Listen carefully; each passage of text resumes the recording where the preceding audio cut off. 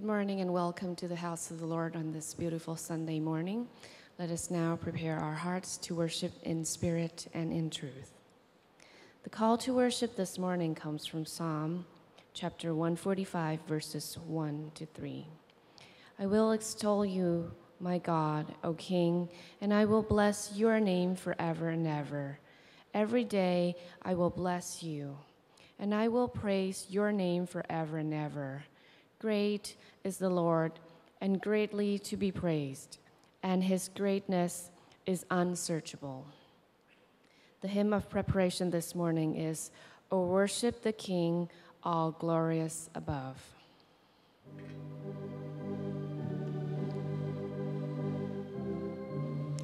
Please rise.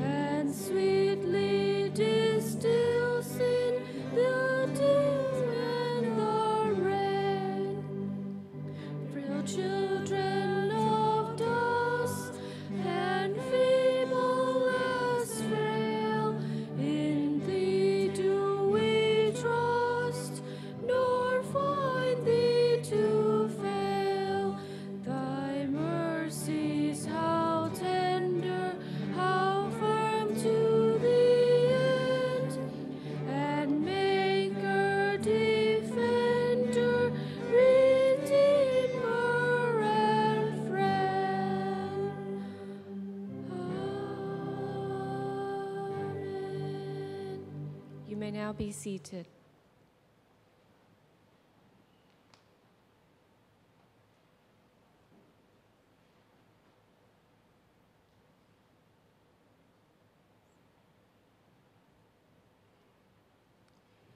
This is the moment every Sunday when we can be personally and privately quiet in the house of the Lord, in his presence.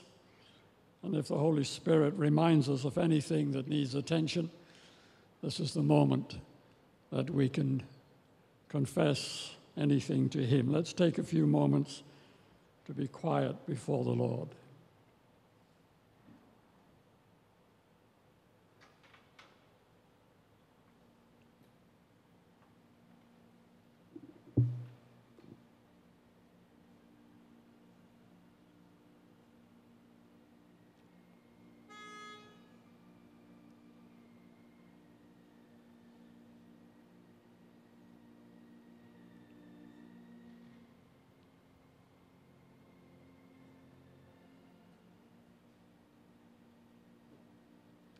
The assurance of pardon comes to us this morning from Micah, chapter 7, verses 18 to 19.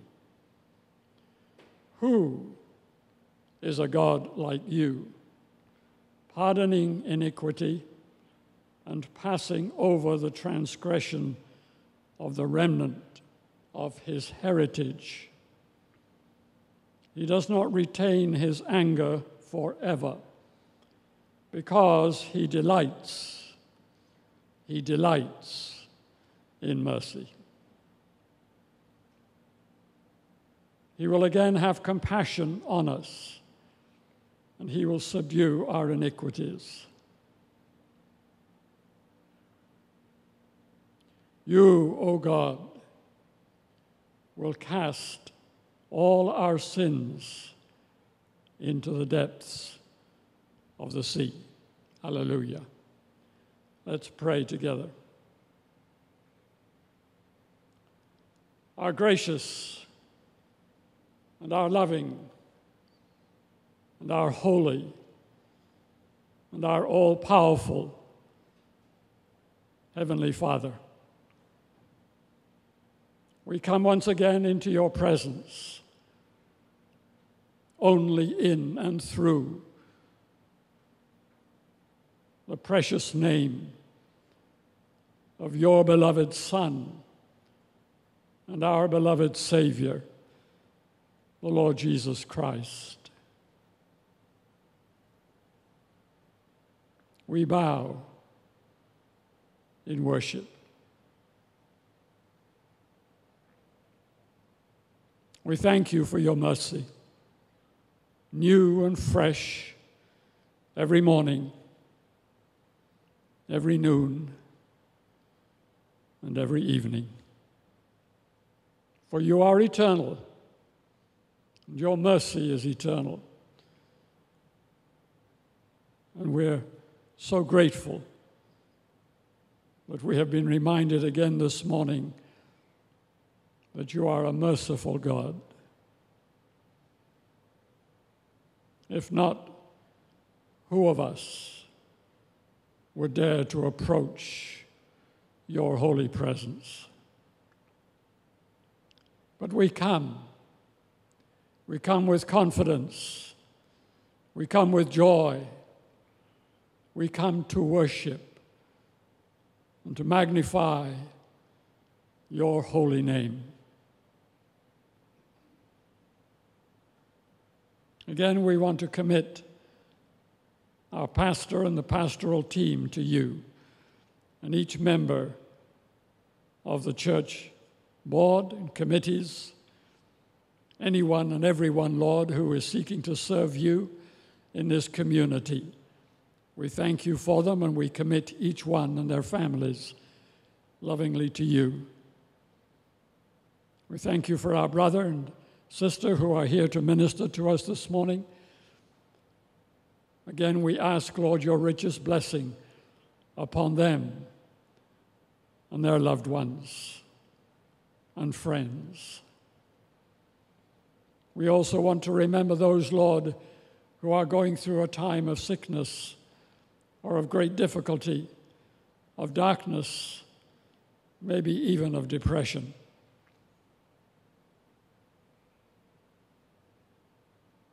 You know who they are, and we commit them to you in their situations at this hour.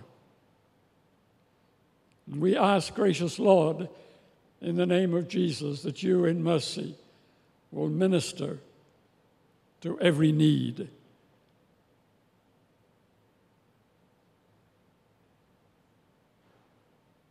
We pray for those, Lord, who have a burden to share your love and your message of reconciliation with those among whom they live and work.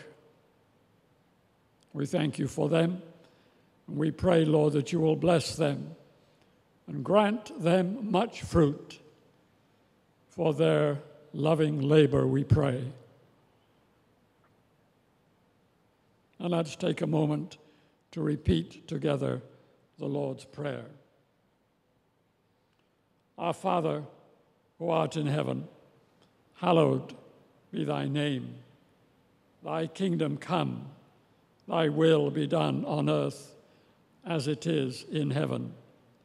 Give us this day our daily bread, and forgive us our debts, as we forgive our debtors. And lead us not into temptation, but deliver us from evil. For thine is the kingdom, and the power, and the glory forever. Amen. Forever. Again, amen.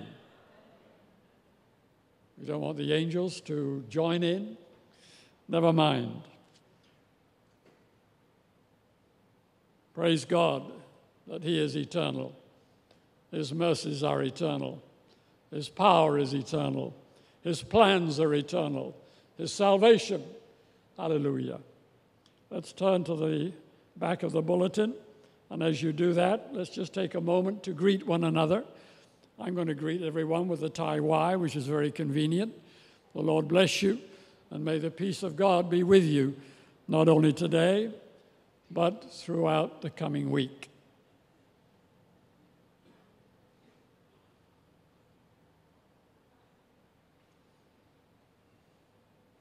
People are renewing acquaintances, that's fine.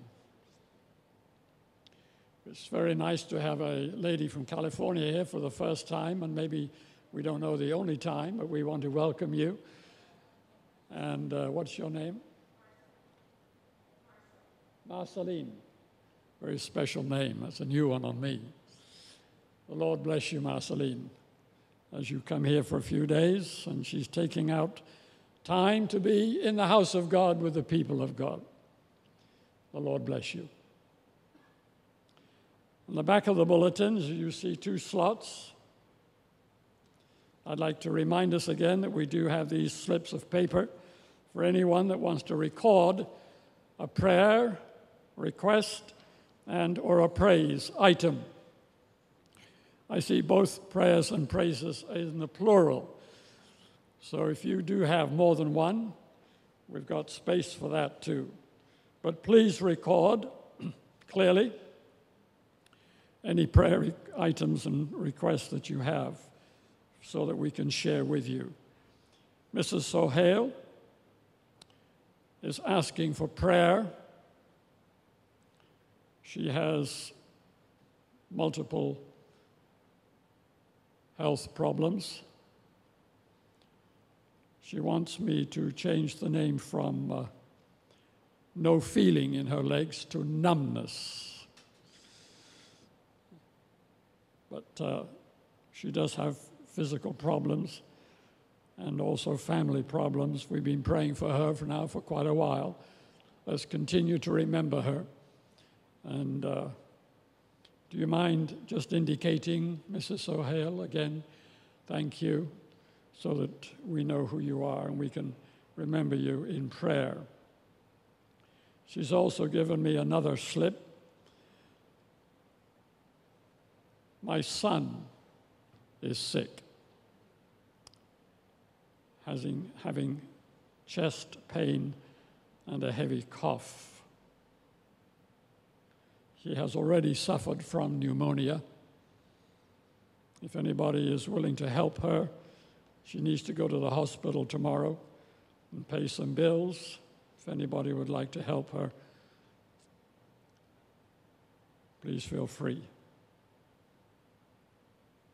Also, let's pray for one of her friends or associates, Mr. Ijaz. The name is not quite spelt correctly, but God knows who he is. It should be I-J-A-Z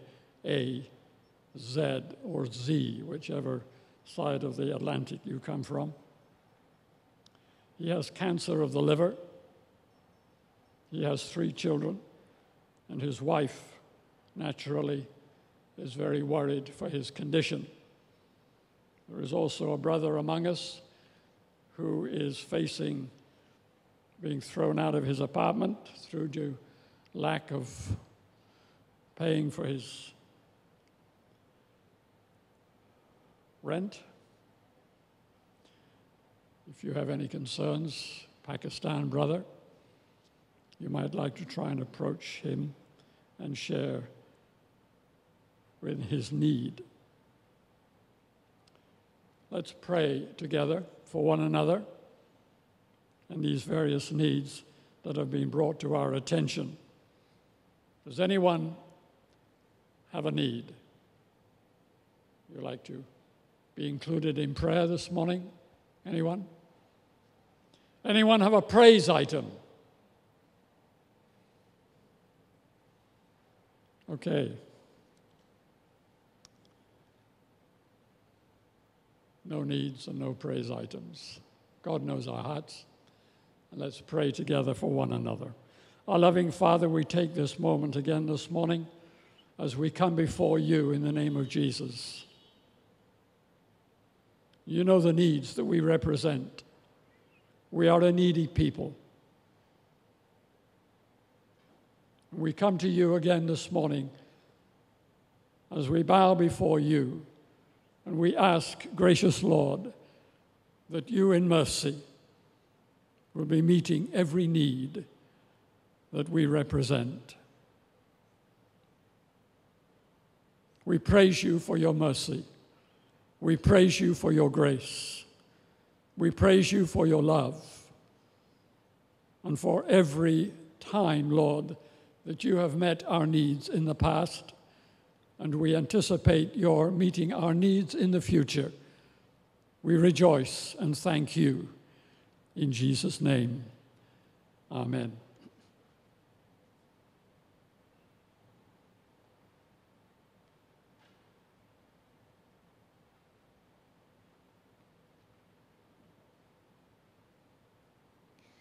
The scripture reading this morning comes from John chapter 8, verses 31 to 32. I will be reading from the New International Version.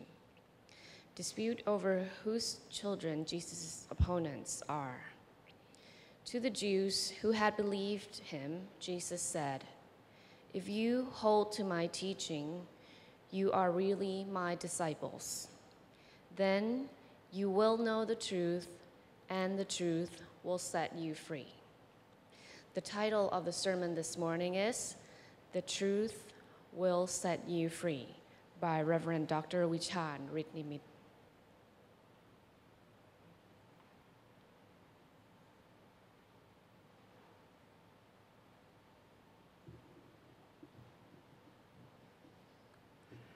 Good morning. It's always a blessing to come to worship in the house of the Lord with all the brothers and sisters in Christ. So this morning, I would like to share with you. It's a very famous scripture, and also is very, very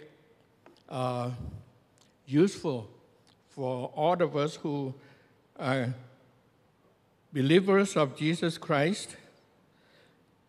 Just 1 second and try to get my iPad working.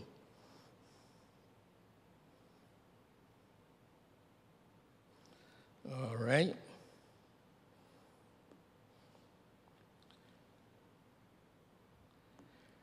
The Bible scripture that the leader just have been presented to us, the truth will set you free. It is a very, famous Bible verse that before I become Christian, I always remember these Bible verses.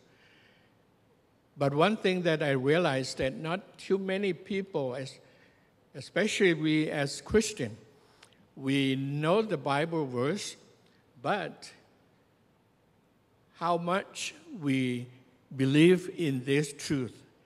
And most of all, how do we live out this biblical truth, that the truth will set you free? And this Bible verse, inside the scripture, I saw a lot of treasures of this Bible verse.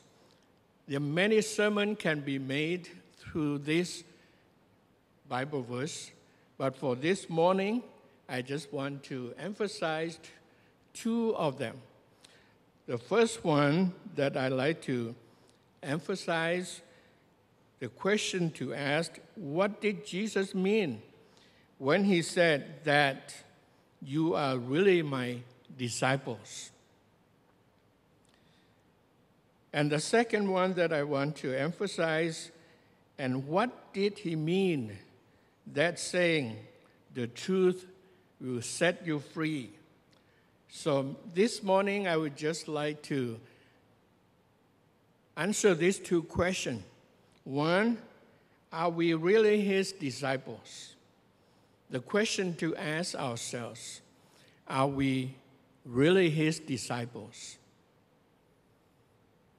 I remember that when I was young, wasn't a Christian yet, I lived in the southern Thailand in the city called Hat Yai. And I was a teenager, and I was bicycle along the street in city of Hat Yai. And there was only one church. But then a few years later, there's a church started on the hometown area, a small hometown. Just said that the Church of Jesus Christ. But 2 or 3 years later, then I saw another church started. They just said that the true Church of Jesus Christ. About 1 more year later, there's another church started. The name is the Real Truth Church of Jesus Christ. So there's 3 Church of Jesus Christ. One is Church of Jesus Christ. The second one is the True Church of Jesus Christ. The third one, the Real Truth of the Church of Jesus Christ. So by then I wasn't a Christian, so I have questioned which one is the really, truly the Church of Jesus Christ. So sometimes in our lives, we said we are a disciple of Christ. So sometimes we really don't think deep enough. Are we really the disciple of Jesus Christ? In what kind of criteria that we could classify ourselves as the true disciple of Jesus Christ? The second question that I would like to address this morning with all of you, the question is, set us free. Jesus said, if you know the truth will set you free. My question is, set us free from what? Because it's a big question. Set us free from what? So this morning, about 20, 30 minutes, I would like to spend some time with all of us to address these 2 issues. The first one, the true disciple of Christ. So I want each one of us to reevaluate ourselves, that are we really the disciple of Christ? In what criteria that we base upon? The second, set us free from what? Okay, so let us go to the first one. The true disciple of Jesus. There are so many Bible verses to indicate, especially Jesus himself, give us indications to let us know what the real disciple of Jesus Christ. A lot of time, we ourselves to say that we are the disciple of Christ. But sometimes we don't think, did Jesus will recognize us as the real disciple of his? So that is a big question that each one of us have to think about. Yes, I am a Christian. I was baptized and I followed the teaching of Jesus Christ. I come to church every Sunday. But then, if Jesus said, no, you are not, what would happen? So this morning, we're going to take a look, close look. Are we really Jesus' disciples? Let's look at several Bible scriptures to help us to evaluate ourselves that truly are we the disciple of Jesus? Actually, this topic is a very simple, very basic, theological. But come to the practical, everyday life, sometimes we face some difficult decision to be made. The first one that Jesus mentioned that we are his disciple is the relationship. The first one is abide in Jesus. Book of John chapter 15, 1-8 indicated very clearly that Jesus said, I am the true vine. You are the branches. The branches have to abide in the true vine. Then the life and that connection depends, the branches depends on the vine. So that is the indication of a true disciple of Jesus. So if we want to examine ourselves, are we truly a disciple of Christ? Then we have to ask the question, does our life closely connected with Jesus? Our everyday life and everyday activities of our life, do we connect it with Jesus? Because Jesus said that without me, you cannot do anything. Whatever we do without Jesus, without the power of Jesus, outside the name of our Lord Jesus Christ, is our own activities, is our own lives. This is not the lives of Jesus that we belong to him. So that is the question that we're going to ask. How closely that we connected with him in our daily life. The second Bible verse that I like to mention, that Jesus said that, learn from me. Jesus said that I am gentle and humble. Therefore, learn from me. So the disciple of Jesus Christ have to be always learning from Jesus Christ. I'm growing up, even now I'm 70-some years old, I'm still attracted to the so-called Kung Fu. Kung Fu is the inner power of Chinese martial art. So when I was young, I always liked to read those cartoons with all the comics about Kung Fu. The one of the famous, the temple, you call Temple Shaolin in China. So all the martial arts students have to go and learn from the master. And everyone enter that martial arts school. You learn the same art, the same thing. So after you finish learning the martial art, you become the student or the disciple of that master of that martial art. We too, as a Christian, Jesus said that, learn from me. The indication of ourselves that are we truly his disciple, we have to ask the question in our daily life, do we keep on learning from him? Do we? I'm not only pastor for many years, but also as a professor at the seminary. I always telling the seminary students that never, never, and never stop learning and stop developing your lives so that you are always become someone God wants you to become. Your full potential that God has given to you.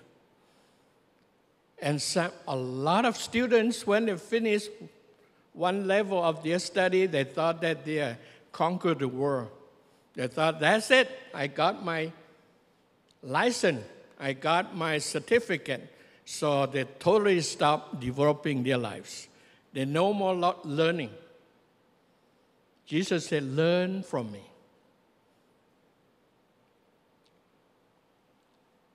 And I'd like to give you one of simple formula about life. I always like this formula, that life activities have three things that I always want to follow. One, from the very beginning after you were born, you acting, doing something. As soon as you were born, you cry, you breathe, and you drink, and you eat, you grow, you do all kind of things until the very last minute you die from this world. You're still doing something. Life is process of doing something. But if you don't, the second point, if you're doing something but you never learn from your mistakes, from your weaknesses, from all your failures, that is not living. That is not betterment of what you're doing. The doing supposed to be evaluated, to see whether what you are doing, can you do something better? Can you do something more excellent? They always say that good is the enemy of better. And then the better is enemies of the excellence. For that reason, Jesus wants us to not only doing, but want us to learn, to be better, to be excellent. But through the process of learning, some people learning with pain, with bad attitude, with complaints, with sadness. Throughout all these years of my life, I learned one thing. Life is process. When you go through the life process, if you don't learn the secret of enjoying the privilege of living and growing and changing, the other part of the formula that I give you is enjoying the process of learning. Doing things, learning, and enjoying it. I remember when I was younger, I took my family to camping to enjoy vacations. I would start with determination, that is where I'm going. So I would just driving like crazy to get there and then pitch up the tent and spend a night, 2 nights, 3 nights, and then ready to come back, and that's the home. I never enjoy the sceneries along the way. But when I grow older, I'm getting a little bit smarter. So I do enjoy along the way where I'm going, what I'm doing. So that is secret. Doing things, okay. While you're doing things, learn something better to do those things. And then while you're in the process of learning, enjoy it.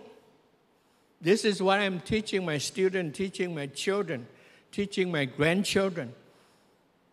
These 3 parts of this formula: doing, learning, enjoying, okay?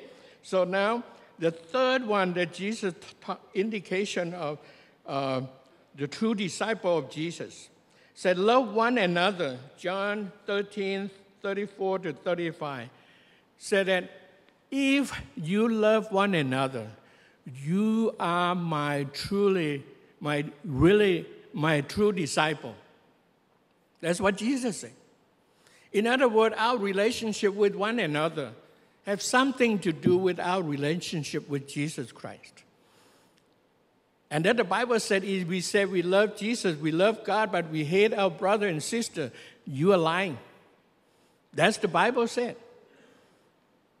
If we say we love God, we have to love our brother and sister. And Jesus said that if you love one another, that is the indication that you are truly my disciples. Very clear. Very clear. But as a pastor for many years, I discovered that so many brothers and sisters in Christ hate one another. want to eat one another, fighting like crazy. Never forgive, never said, no, I cannot love with this one. I cannot come close to this one. How could that happen? Is that we said that we are the disciple of Jesus Christ? We want to be a true disciple of Jesus Christ? Then love one another. That's what Jesus said. So the other one said, obey Jesus' teaching. John 8:31 said that if you hold on my teaching, you are my disciple. And then you know the truth, and the truth will set you free. And Jesus gave the parable, said that not only listen to my word, but doing my word. Practice my word. He said that those who hear my word and do the word I said to you, just like a wise man built a house upon the rock. When the rain comes, the flood comes, the wind blows, whatever it is, this house will stand. Nothing can destroy this house. Why? Because we are based on the foundation upon Jesus' teaching, Jesus' words. So our life have a strong foundation. But then he said that for those who just hear my teaching but not doing according to my teaching, just like a fool, build a house upon the sand. When the rains come, the flood comes, the wind blows, whatever it is, then the house will be destroyed. That's what he said. If we are the true disciple of Jesus Christ, not only hear his words, but do according to his words. Practice. Practice. I know that it's not going to be easy. I always ask my students in the classes, said, do some calculation. You as a Christian, you calculate how many percentage of your life based upon Jesus' teaching, and how many percentage of your life based upon the ways of this world. So a lot of people give all kind of answer. But the truth is, not too many people spend a lot of your life upon Jesus' teaching. Your everyday activities, not much based upon his teachings. So if we want to be the truly of Jesus' disciple, then obey his teaching. The word obey doesn't mean just believe and trust, but have to live it out through our daily life. The last one, the true disciple of Jesus, be like him. Romans 8:29 said that God will help us to conform like his son, only son Jesus. In other words, be like Jesus himself. That is our purpose. That is our goal. And that is our desire. That final day, when we come face to face with him, we will be like him. Doesn't mean that look like him, have the hair like him, have the physical like him. No. But our way of life, way of thinking, way of our attitude, and our expression of life, our relationship with God and our relationship with other people, exactly like him. That is his true disciple. Okay, my time's running. So let's go to the second question that I like to ask. To be set free. Set free from what? Based on the biblical basis, there are several things I like to spell it out. First one, biblical basis says slave. We are free from slave of sin. We know that after Adam and Eve have sinned against God, we human race fall into the power of sin. We have the nature and the control by the power of sin. For that reason, we even have a good intention to live right, to live according to God's will, but because that sinful power, evil power within our lives, we are being enslaved with that power. So when Jesus come to this world and give us the truth, the life, and most of all, the resurrected power of Jesus Christ, we are set free. We are set free from sin. And Jesus came to this world, had two main purposes. One is to take care of the issue of sin. Jesus knew that how difficult and how painful suffering for people to be under the law of sin. Just when in the Old Testament, when God hear the Israelites being enslaved in Egypt, God hear their cry, God hear their pain, God hear their suffering. That's why God came to Moses and said, Moses, go into the Egypt and set my people free from slavery in Egypt. So that's what the truth will set us free from slave of sin. The second one, condemnation. The truth will set us free from condemnation. Hebrews 9, chapter 9, verse 27 said that according to the law, every man has to die once. And Jesus came to die once for us to set us free. But after we die, come judgment. And then Jesus come and take care of that power of judgment or the sting of the judgment. We don't have to be judged. The final day when we go to the heaven, and then when we line up to be sentenced to live or die, you see Jesus stand right there. When come to our place, when come to our turn, he look at us, said, this one free. Why? Because I pay his sin. No more judgment for him. So that is free from judgment.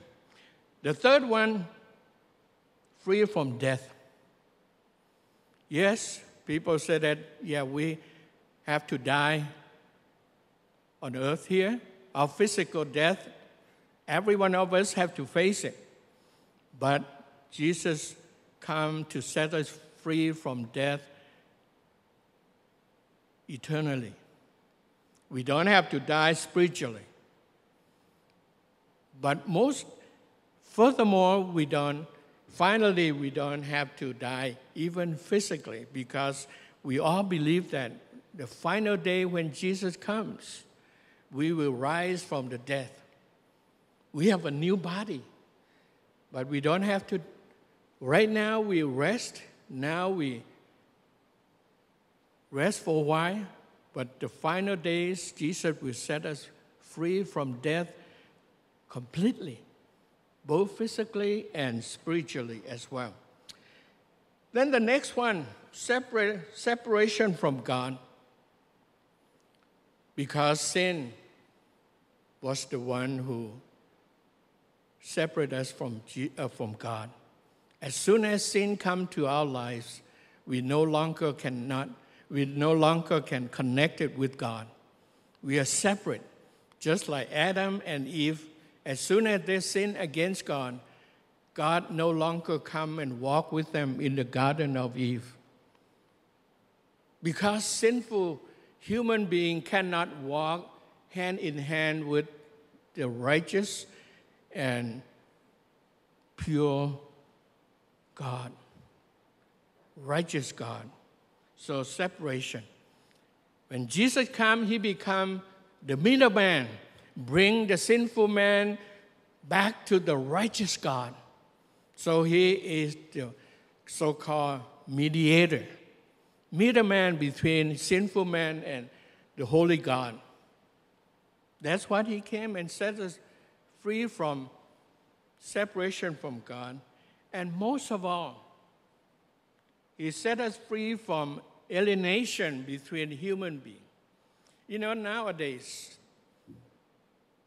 no matter how different we are from one nation to another, from one tribe to another, from one race to another, but because of Jesus Christ, that we could come together. Just look at out here, so many different kind of people. Look at myself and my wife, totally different race, different kind of people, different nationality, different culture being. But because of Jesus Christ, we come together. We can live as a family, we can a husband and wife. No longer that we'll be separate because of our differences. He makes the difference, the diversity become unity, one. Now, I will take it very quick, 3 minutes, to give you an application. The first one, how then our daily life to live, that we being set free by Jesus, by the truth of God, then how we live everyday life.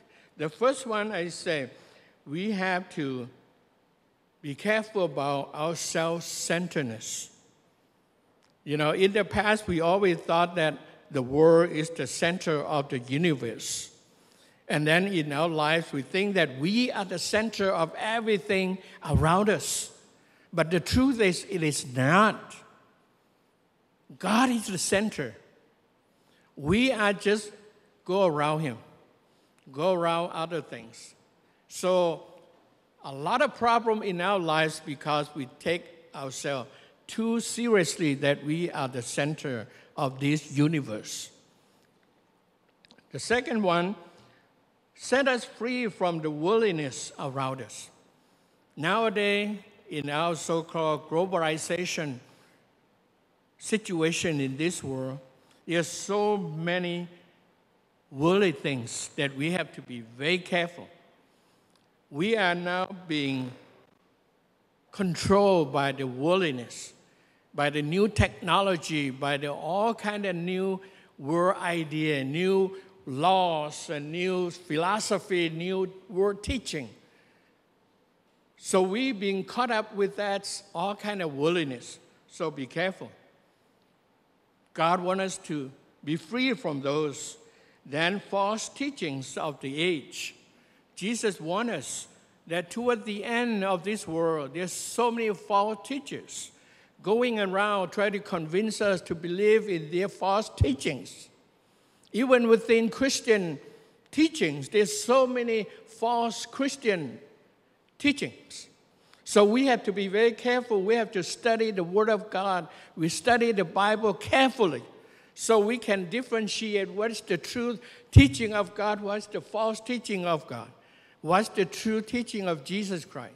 So that is what God can give us, the power to be free from the false teaching in our days. Then the next one is modernism. Okay, new recoveries, new discoveries. You know, IT and it's good. New technology good. There are many, many good things. But at the same time come with all kind of bad things, evil things. So we have to be very, very careful. The last one, meaninglessness of life. Even we have a lot of knowledge, a lot of information, a lot of new technology, a lot of new equipments for life, make life easier, make life more convenient. But at the same time, inside of us become empty. Inside of us become meaningless. More and more people, I just have an article that how many people in Thailand commit suicide, killing himself every hours. How many people I forgot the information I got? That means very, very alarming. People killing, why? Because they feel like life have no meaning, no value, no meaning to live on. So they commit suicide. So that is what Jesus come to set us free from all those things. Right? My time is gone, so I make a conclusion. So that if we want to live a purposeful life according to God's original plan for each one of us, we have to, first, be his true disciple. As long as we his disciple, be a true one, his true disciple. Then we need to be set free from all negative elements of life. Then we have to submit ourselves to live as a free man, free from all kind of negative elements of life around us, to respond to his will and purpose for each one of us. May God bless each one of us. Let his truth and let his teaching set us free. May God bless you.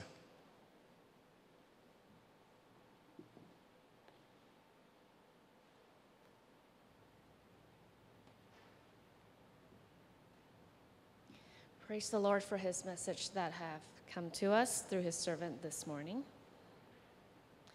You shall truly tithe all the increase of your grain that the field produces year by year, and you shall eat before the Lord your God in the place where he chooses to make his name abide, the tithe of your grain and your new wine and your oil, of the firstborn of your herds and your flocks, that you may learn to fear the Lord your God always. From Deuteronomy 14, verses 22 and 23. We will remain seated during the offertory while singing the hymn, Take My Life and Let It Be.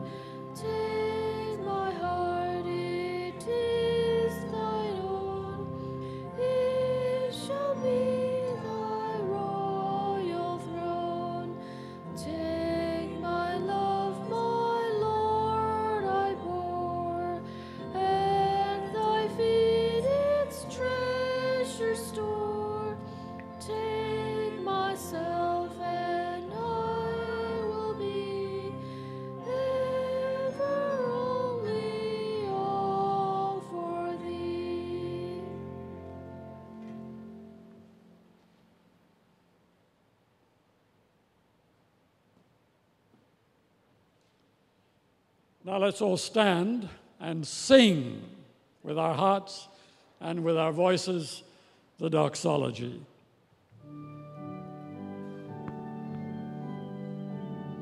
All together. Praise God from whom all blessings flow. Praise Him, all creatures here below. Praise Him above, ye heavenly host. Praise Father, Son, and Holy Ghost. Amen.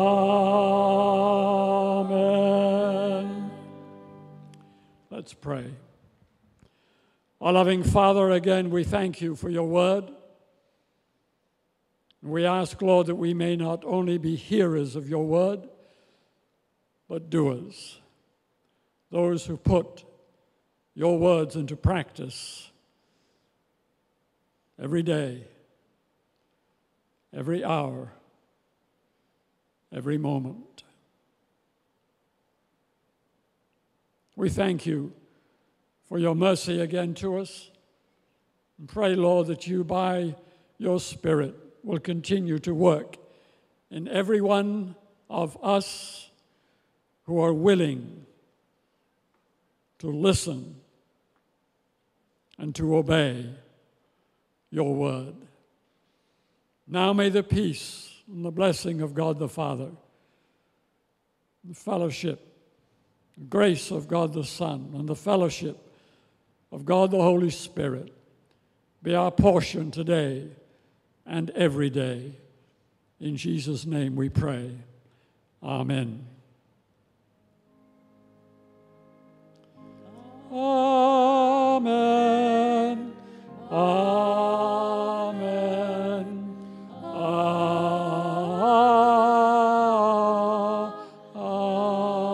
Amen. Please be seated. It's a great joy to see each one of you here again this morning. Some of you here for the first time. Some of you here for the 100th time. The Lord bless and make you a blessing this coming week. If you have been blessed this morning, we encourage you to bring a friend or an associate, someone that can come and share the blessing with you. May you go into this week determined to be a what? True disciple, following him in every way. The Lord bless you. In Jesus' name, amen.